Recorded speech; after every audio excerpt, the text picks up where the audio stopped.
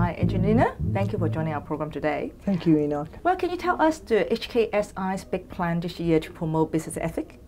Well, we've got lots of plans. We plan to organize a professional ethics and governance series.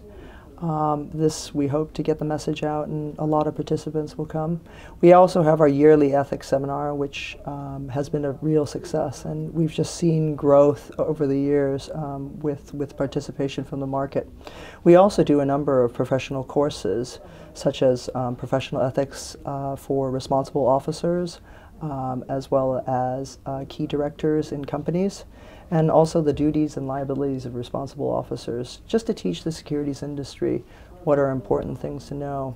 And then finally, the Hong Kong SI stresses the importance of its board members as examples, as well as reminding members of their ethical responsibility and to do the right thing in the securities industry. But we have right now the worst financial crisis in a century. Will that the financial crisis has any implication on the business ethic of the city? Well, unfortunately, yes. With the financial crisis, there's always an effect. But good business ethics is always important, and it's always in the forefront. And that's one of the reasons why the Hong Kong SI is trying to get the message out there, so that employers and employees remember to do the right thing, even though when times are hard. So it's important for employers to make sure that they properly supervise and train their employees.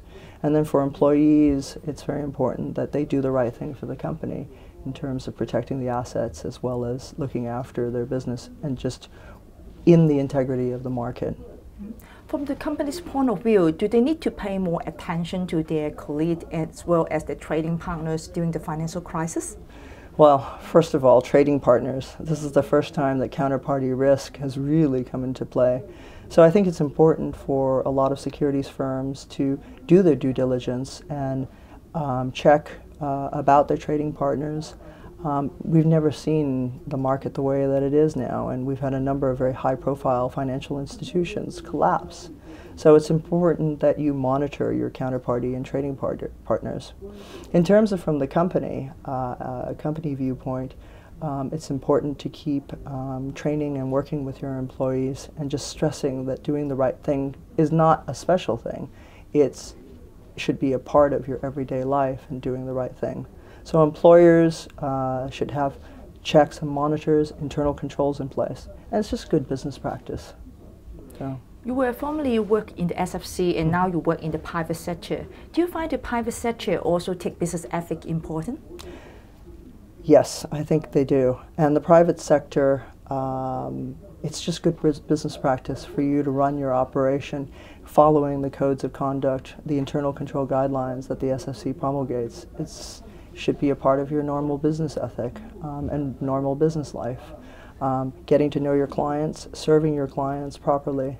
There are always going to be bad apples and bad exceptions in the market.